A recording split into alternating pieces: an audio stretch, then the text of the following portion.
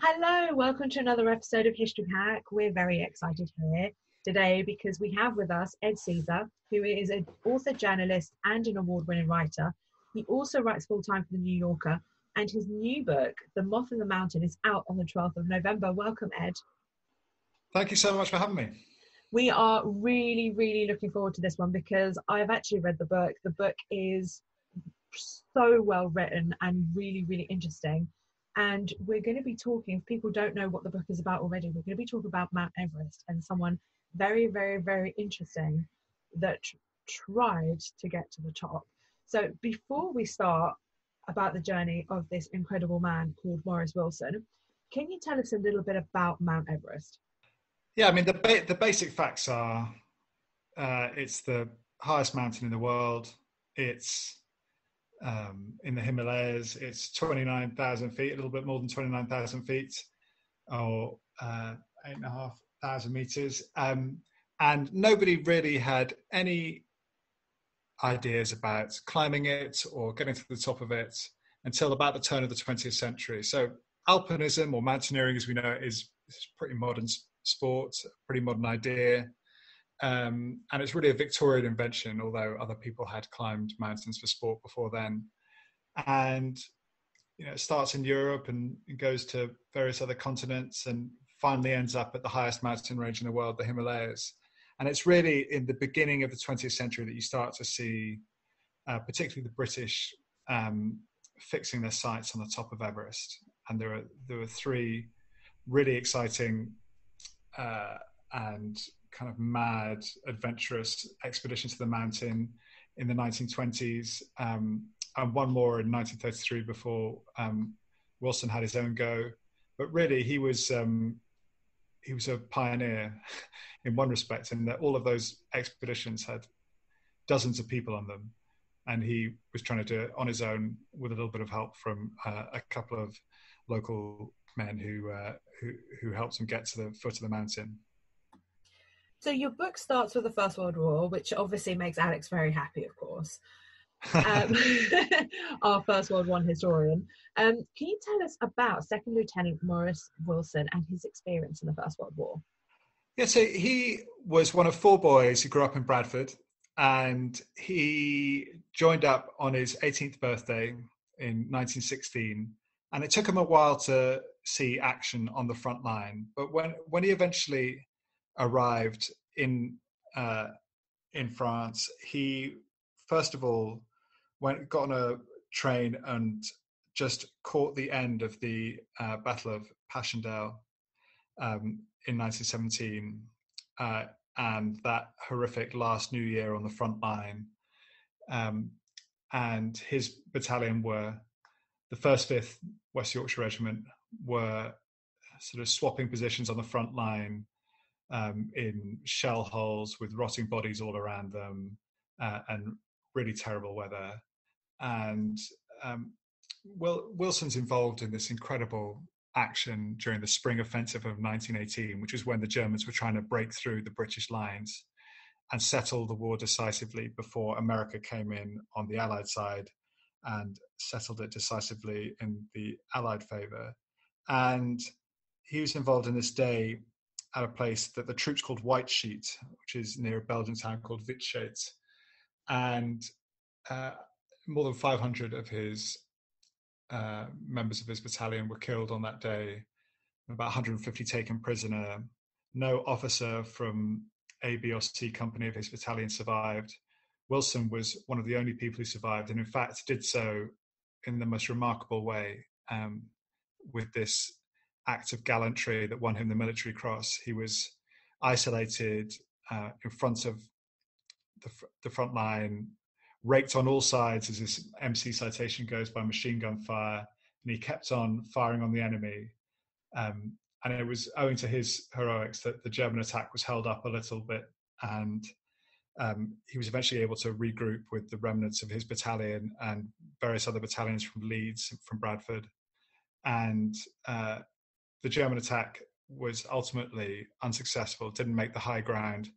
And that was partly down to his heroics. But those experiences never left him really. He never got over what happened to him on the front line, and even 16 years later, at the foot of Everest, he was still thinking about what happened to him in Flanders. At this point, he already seems like an incredibly remarkable person.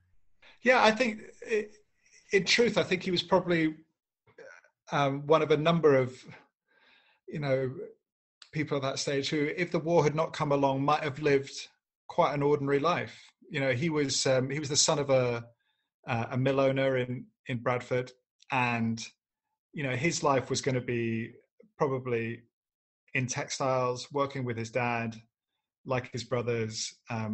I think he could have had an unremarkable life, a life not noted in the history books, had it not been for the First World War. And the fact is, he found himself to be incredibly courageous under fire, but also, as he must have known, he was so lucky to survive. It really was a matter of luck who caught a shell and who didn't, who caught a machine gun bullet and who didn't. And that sense of having dodged a bullet, both literally and figuratively, stayed with him, and he didn't know quite what to do with that.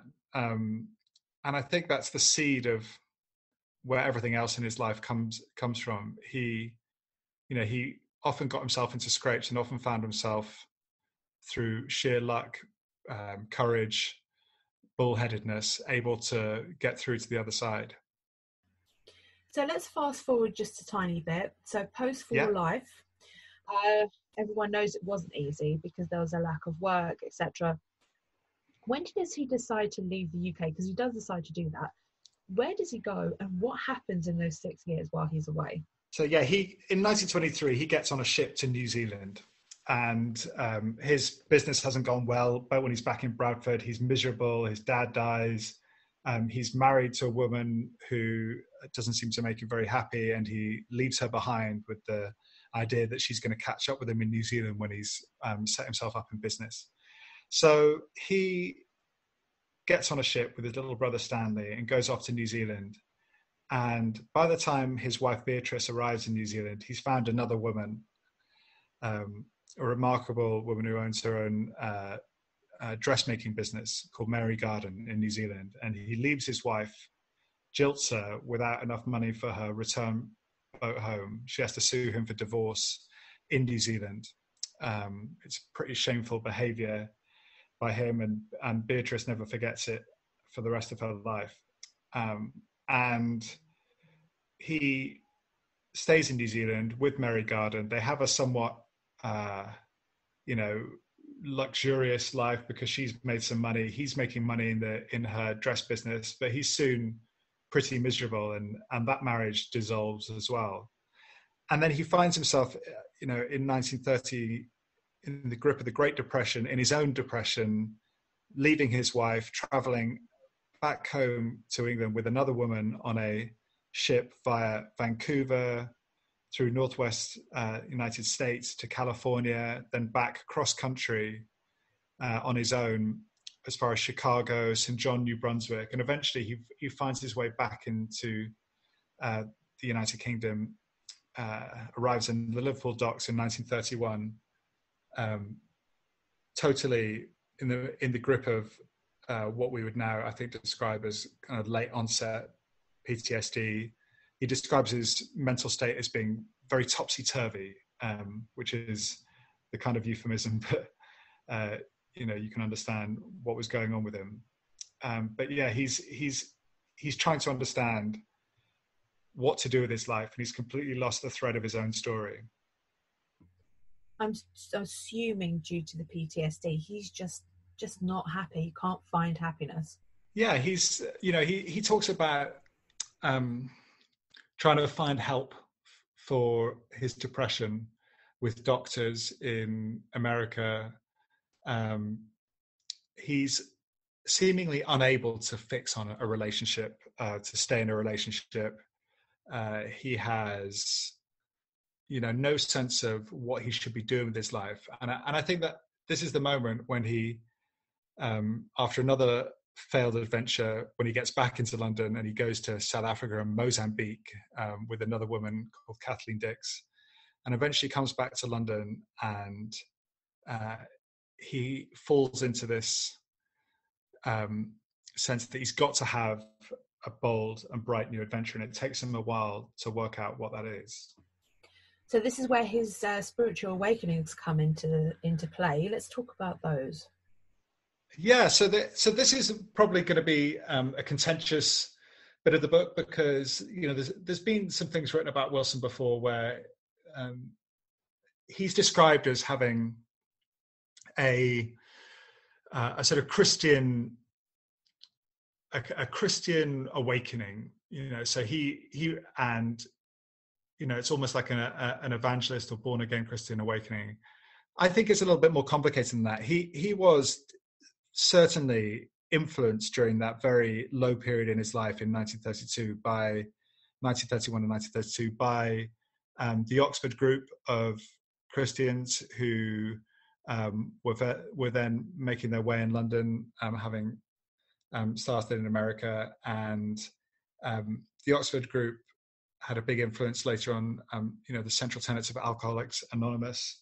They believed in submission to God's will, and there are elements of things like New Thought and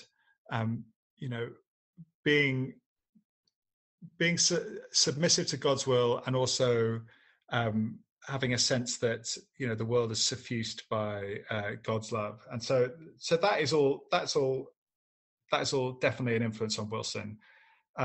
Unusually for a Christian, he loves going out to nightclubs and dancing all night, and he loves the horses. He loves all of those other kind of more less abstemious things. But he gets interested in fasting and prayer, and he thinks that sort of semi-regular fasts can purify him. But he's also absolutely interested in a kind of thinly understood Eastern mysticism. So Gandhi comes to London in 1931 and draws huge crowds wherever he goes, and is written about in the papers almost every day. And Gandhi is, for Wilson, a very interesting figure, and is definitely someone that he paid a lot of attention to. And of course, Gandhi was known to fast for political reasons, but I think a combination of the kind of Christian awakening and also an interest in Eastern mysticism, Wilson becomes very interested in Blavatsky and those writings. So he's a kind of hodgepodge of spiritual ideas that were en vogue in London at that time. And it's during one of these fasts and reawakenings that he hits upon the idea to try and get to the top of Everest. The fasting is quite reoccurring in your book, I've noticed. Yeah, I mean, he's he's very extreme about the fast. Like he talks about rolling over in bed and almost tearing the bed sheets, which is just a terrifying image. By the time he arrives in Germany in 1932, after one of his long fasts, he's so thin that none of his clothes fit him, and his trousers almost fall around his ankles.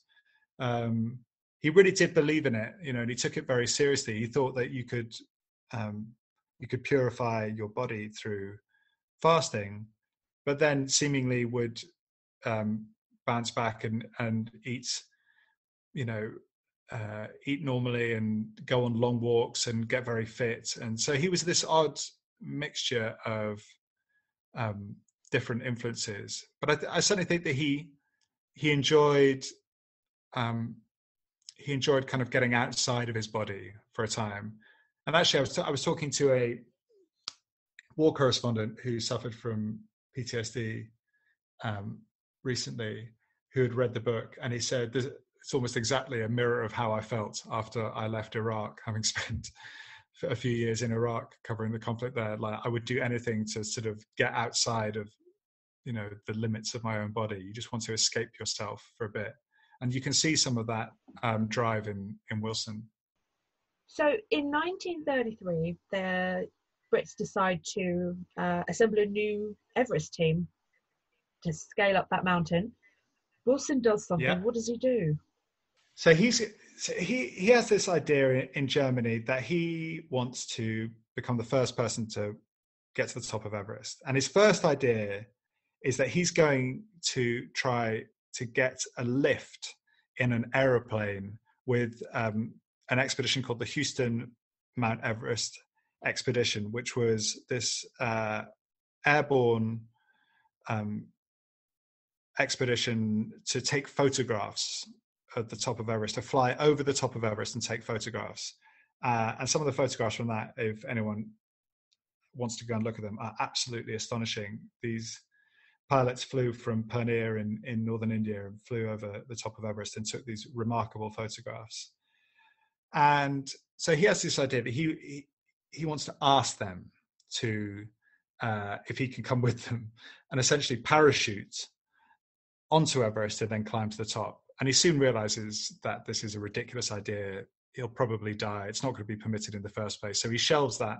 But the idea of a flight to Everest stays with him. And so he buys an aeroplane, a Gypsy Moth, and learns how to fly it.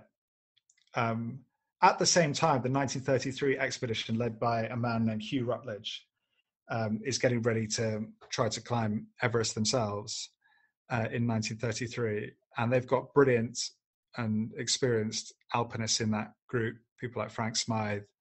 And so they set off for the mountain in 1933. And Wilson is very worried that they're going to get to the top and beat him to the top of the mountain, because his new plan is essentially to fly his plane, land it on a plateau near Everest, and then climb to the top.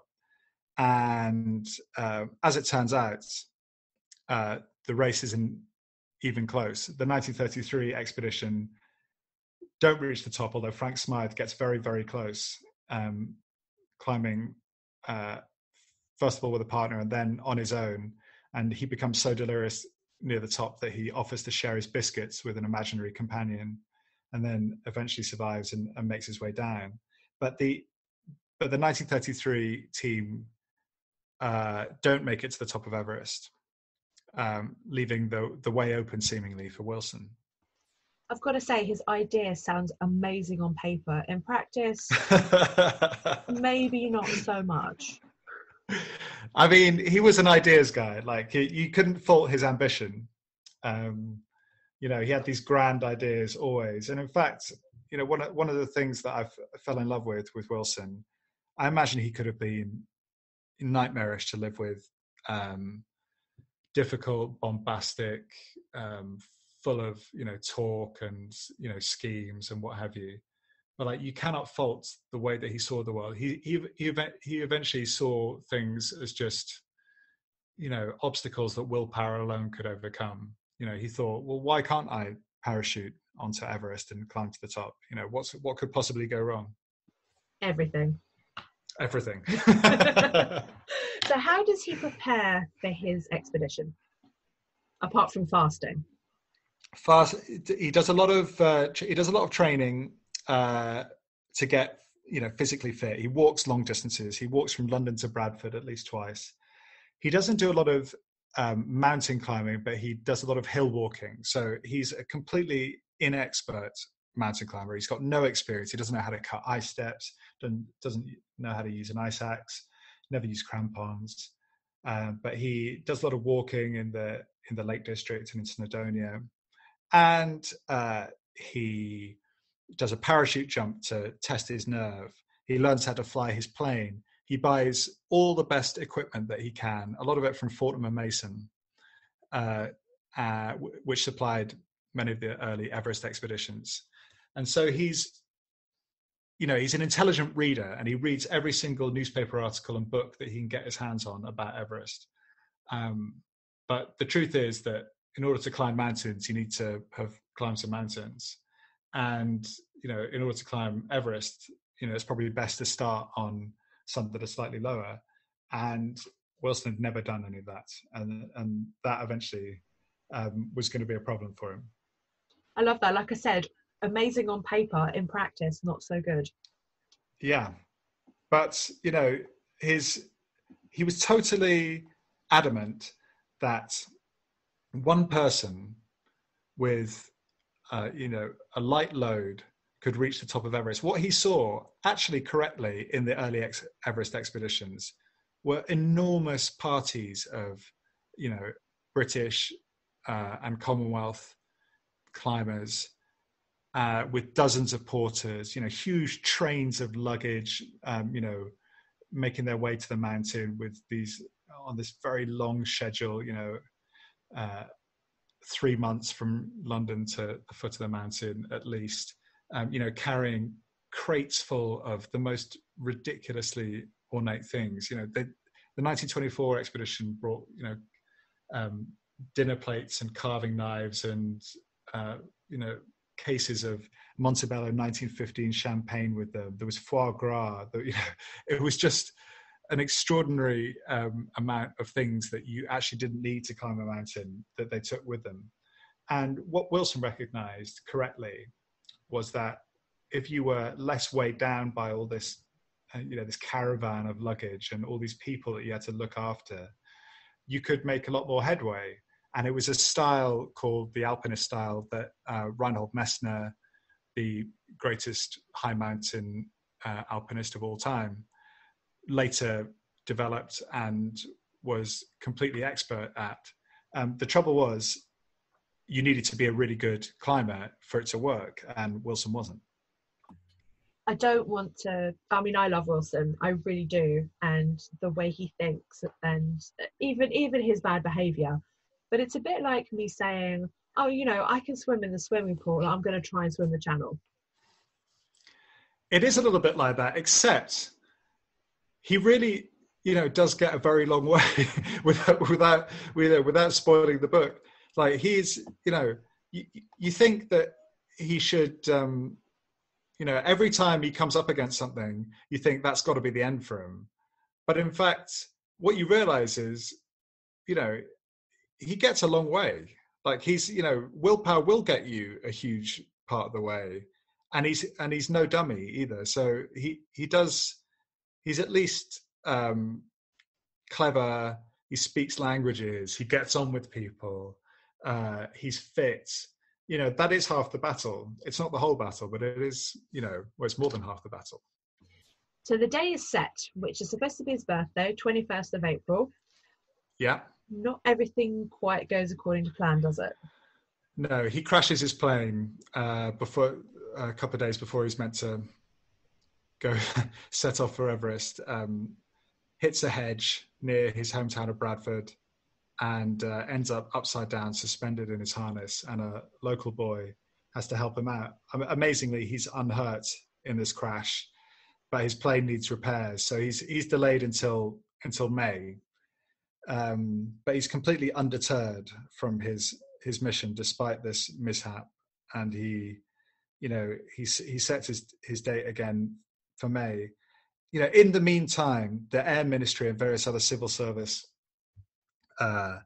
bodies become absolutely determined to stop Wilson getting to Everest. So he has the world against him in that, the British authorities, both, in Britain and in India, do not want this seemingly reckless Englishman with no official permission and with, no permit to fly over Nepal, with no, permission to go near the mountain. They do not want him to wreck various bits of diplomacy in which they're now engaged by doing something like crashing in Nepal or causing a scene.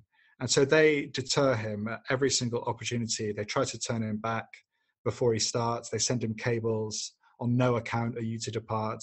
And he just disregards all of it, gets in his plane on the 21st of May and sets off for the Himalayas. You got to love his determination, right? Yeah, I just love the idea of him getting an official cable from the British government. On no account are you to proceed, and him telling the journalist the gloves are off. I really do. He is just such an awesome guy. He's someone I'd love to have a drink with, I think. Yeah, and I think he'd probably you'd probably regret that decision at 3 o'clock in the morning. But he's a, you know, there was nothing. There's something quite interesting about how low he became before he set out on this exuberant, larger than life mission. You know, he was at absolute rock bottom, and I think it was because of that he felt that he didn't have anything to lose. You know, everything in his life was pointing towards Everest, and that was what he was going to do. You know, come hell or high water. So second time lucky. Yeah. Run us through his journey to Nepal, because from the modern perspective, you'd be like, oh yeah, so he just jumped a plane straight over into Asia, but it's not as simple as that, is it? No, you can only fly so far in a single hop in a Gypsy Moth. So normal range is about 350 miles. With extra fuel tanks, which he had installed in the front, you could just at a push get over 700 miles in a single stretch without refueling. So he's got to plot his journey, and it's just magical, this journey that he takes in his plane. So he goes, if I get it completely right, Stag Lane Aerodrome in North London, clear customs at Heston, Freiburg in Germany, Marseille, Pisa, Rome, Naples, Catania in Sicily, and then into North Africa, Tripoli, Benghazi. He's going across the North African, going along the North African shoreline all the way to Cairo, you know, through the Middle East, hopping down through the Trucial states, Bahrain. He's almost turned back in Bahrain, or he's ordered to turn back in Bahrain by a British official called Gordon Locke, who makes him sign a document saying he's going to fly back via Iraq through Europe and home. And he promises Locke that he's going to do it so that he can get some more fuel. And he gets the fuel, starts his plane, goes up into the sky. Instead of turning left towards Iraq and home, he turns right and goes all the way to Gwadar, Karachi. He's in India.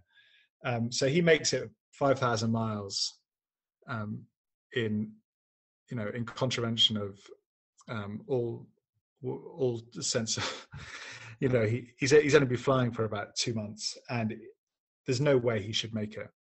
You know, he just doesn't have the experience to make it.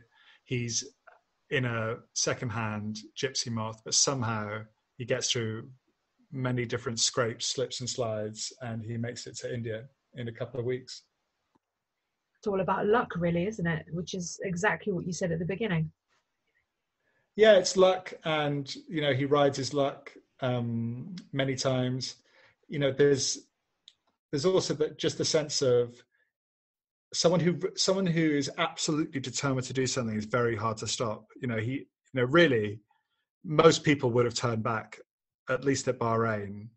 You know, in Baghdad, he realizes he can't get through Persia because his permit's been lost. So, you know, he has to tear a page out of an old school atlas he finds in a Baghdad bazaar so he can find another route to go on. You know, I mean, it is as much to do with determination as it is to do with luck. But yes, he does get very lucky. So the first part of the mission is now complete. Yeah. Now the mountain is left. And it doesn't quite go according to plan, does it? No. So his idea was to get to Purnea in northern India and to fly across Nepal and, you know, start his climb from essentially the foot of Everest, where he's going to have landed his plane. But by the time he gets to India, you know, he's giving interviews to the Daily Express. Everyone knows about his adventure. The Air Ministry are pretty peeved that he's, you know, that he did what he did in Bahrain and defied them. So there are all kinds of pressures on him. And by the time he gets to Purnea, his plane is impounded by the authorities there, and essentially that's the end of the flying part of his journey. He ends up trying to entreat the Maharaja of Nepal to let him fly across Nepal, but the British authorities get in the way and they say there's no way this is happening. And so eventually he sells his plane, and starts to think of another way to get to the mountain. So the way that all the expeditions of the 1920s and the expedition of 1933 got to the mountain was they got to Darjeeling by by ship and then by train, and then they trekked north through Sikkim into Tibet, west and then south to the foot of Everest from the northern side to the Rongbuk Monastery. And Wilson decides to do the same. So he doesn't have permission to enter Tibet, which you really need. And so he decides to take his luck. Take his chances. He gets to Darjeeling in the autumn of 1933, and then spends a winter there because he realizes that Everest is unclimbable except in the spring. And after some negotiations with some Sherpas who've been on the 1933 expedition, he has 3 people who are going to come with him to the foot of Everest. And in order to steal away from Darjeeling, where he's being watched by British officials, he disguises himself as a Tibetan priest and sneaks out at midnight out of Darjeeling, having paid his hotel room 6 months in advance. So we're at this stage now where he is finally going to get his chance. Doesn't all go according to plan. None of this ever goes according to plan, does it? No, although the one bit of the adventure where he really does excel is this trek from Darjeeling to the mountain. A lot of it is undertaken at night to evade detection, and he sleeps in his tent during the day. And because he's so fit, he's done all this walking. He's lean. He's determined. They don't have huge numbers of porters. He's essentially carrying a lot of his climbing equipment himself. But they make really, really fast progress to Everest, and they cover huge amounts of ground. And his diary from this period shows how happy this period of his life makes him. Like, this is as happy as he ever seems to be when he's got his goals set, nothing in his way. He's in the grip of this huge adventure. The way that he writes about Tibet is wonderful, and he experiences this swell of fellow feeling with the local people that he meets, and that to me is quite poignant. He's almost happiest just in a moment before the final part of his mission. And his diary talks about poor civilized saps back in London rushing around chasing after gold and getting nowhere, while he's doing something really beautiful on the roof of the world. Shall we tell our listeners what happens while he goes up the mountain, or would you like to leave it as a sort of come and well, read what my I will book say is, yeah, I think I might leave a little bit of mystery. I will. What I will say is that he makes 2 attempts, and the first one is an unmitigated disaster. He hardly gets, anywhere where he needs to be, but he learns a lot in that experience, and he persuades a couple of the porters to come with him on the second attempt as far as the foot of the North Col, and where he finds the 1933 food dump, which includes an extraordinary number of wonderful things from Fortnum and Mason, King George chocks and pate and various other delights, which one of my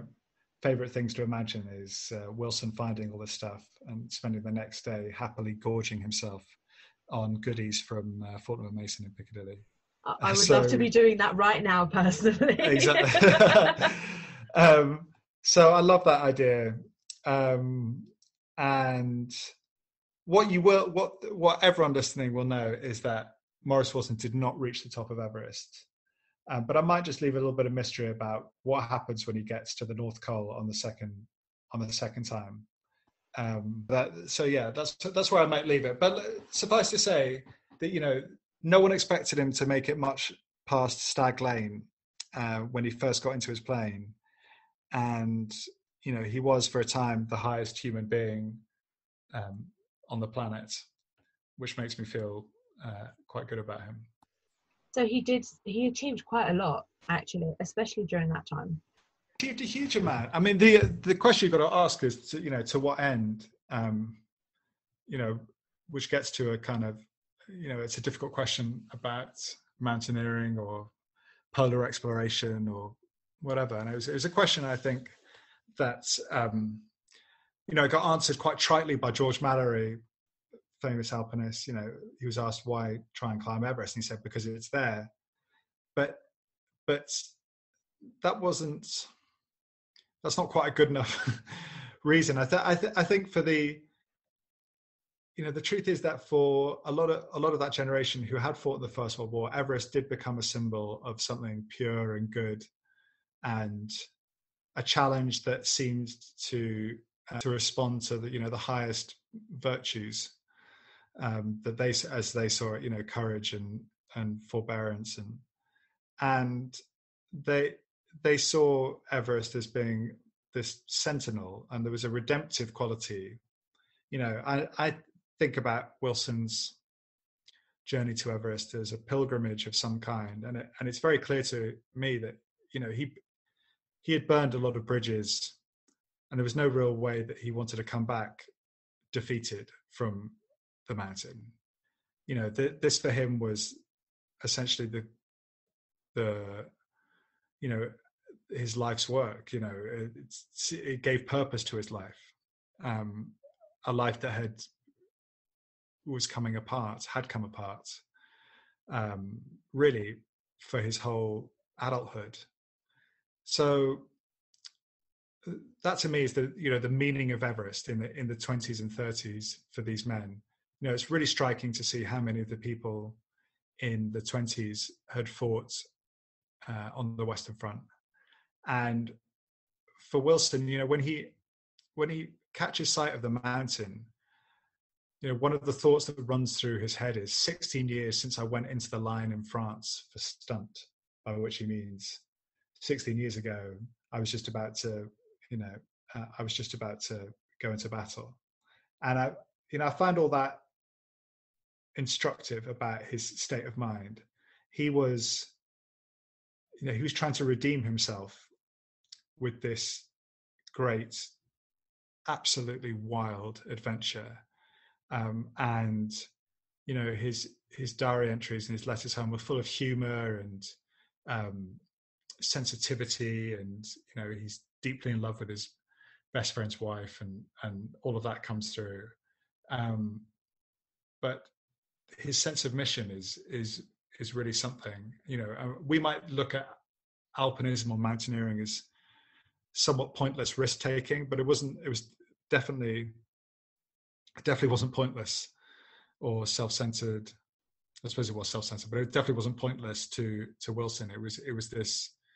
It was an attempt to fill this hole inside of himself. You've just touched on my next question about the letters. Oh, good.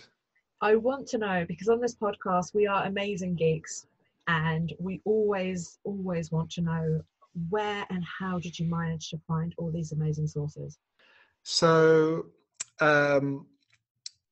this book was a real struggle in terms of original source material, because there had been things written about Wilson in the past. There was one book written in the 1950s by a journalist called Dennis Roberts, and Dennis Roberts had seen these letters that Wilson had written home to Enid, who was his soulmate and who he was desperately in love with. and that informed a lot of Roberts's book. But they do not appear. The letters themselves did not appear in the book because of a deal that Roberts struck with his sources. It was kind of be disgraceful, to put these things into the public domain while the people who'd written them were still alive. But a German author called Peter Husing, who's written about Wilson in German, bought the letters off Dennis Roberts just before he died. And Peter Husing kept them in his basement in a house in Bremen in northern Germany, and said that if I was happy enough to travel to Bremen, I could have them. And I bought him lunch, and that was all the payment he needed for handing over this gold. So that was one amazing sort of stroke of luck or bit of detective work that I had. And then the other thing that I think has really changed since anyone last wrote about Wilson is that just this sheer number of ways in which you can in which travel has been digitized, through various different sites. But ships manifests, extraordinary resource, because you can just see where Wilson was. You can plot his journeys around the world. You can absolutely refute various bits of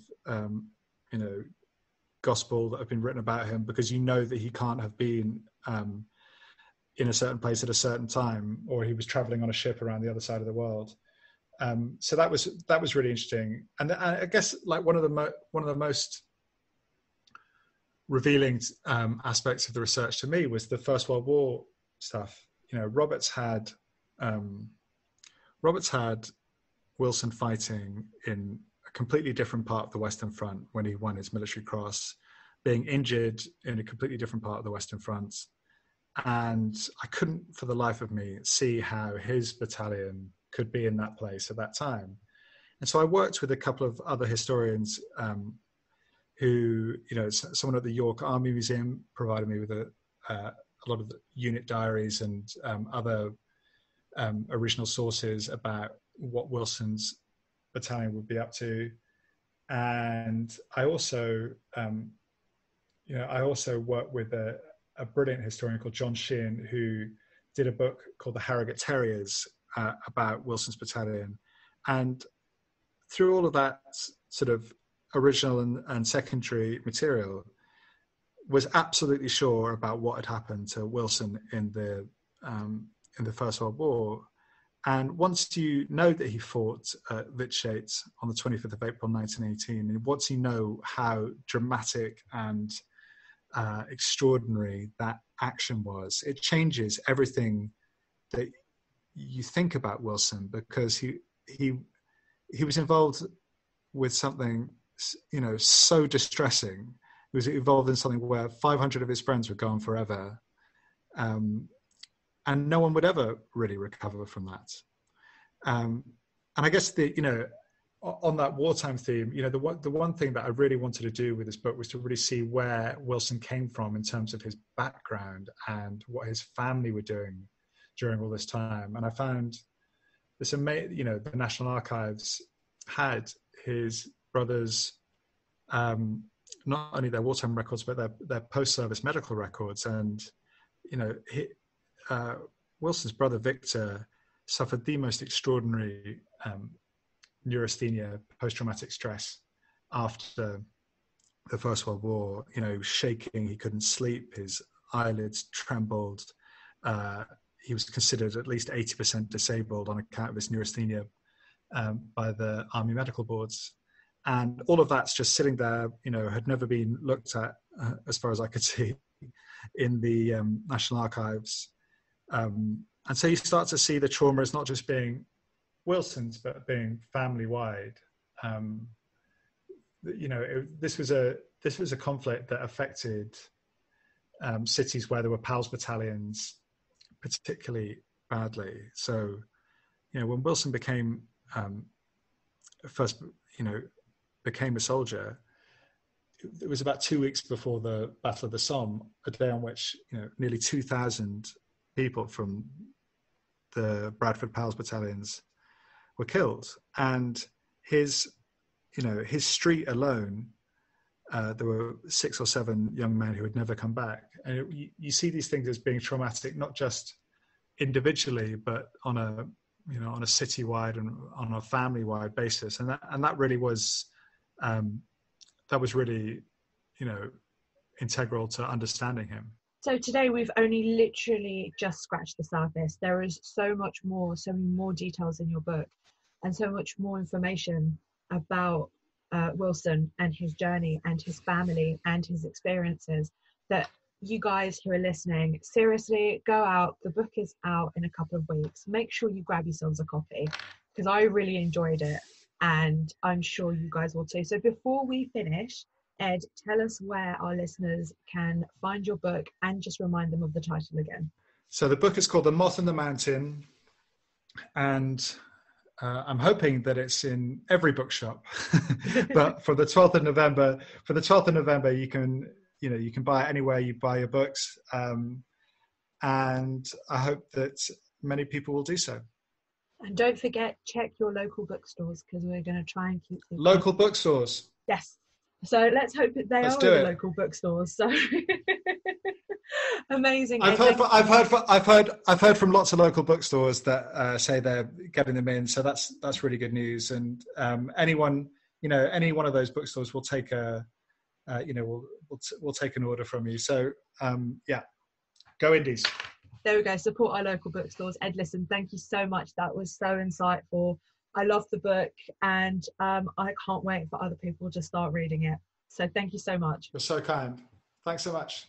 Join us tomorrow when the fabulous Ian Dale will be with us to talk all about his new book, which he has edited together, and it is basically the history of Britain's prime ministers in one book, all 55 of them, bioed by the people that know them best and put together by Ian. And we have some fun going through the list with him and picking out some of his favourites and least favourites and talk about why they make those lists. So don't miss that.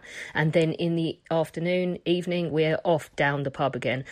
We have had 2 rampant, sexy weeks of nonsense with lots of smut in them.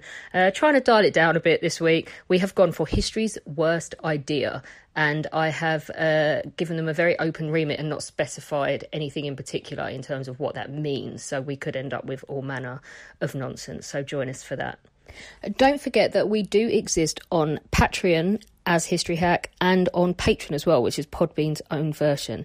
Alina and I have had massive fun doing this in 2020, but life's going to change quite a lot next year, and we're going to actually have to go and earn a living, etc. If we want to keep up the regularity that we've been bringing you and the kind of guests that we've been bringing you and the workload, then we will need your help. So if you join, there's going to be incentives for joining on either of those platforms. We're revamping ourselves on both of them, so don't forget to go in. You can do as little as $1 a month, and it all goes towards keeping up History Hack as regular as we've been able to bring it to you this year. We are now on YouTube. We are posting all of our new episodes on there, and we have our own channel, and we are gradually posting all of the back episodes because we have been made aware of the fact that you can only find the last 100 on some platforms. So you can go and listen to your heart's content and laugh at the cartoons and have a great time. So do go over there and subscribe.